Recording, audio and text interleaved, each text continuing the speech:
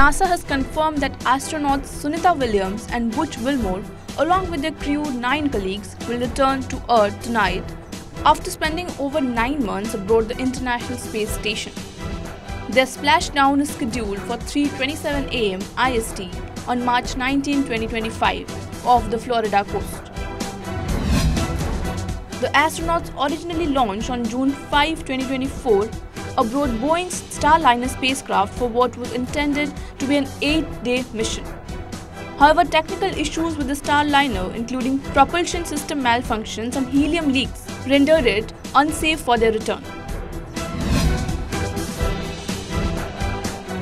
After the Starliner was sent back to Earth without its crew in September 2024, NASA devised a contingency plan involving SpaceX Crew Dragon spacecraft.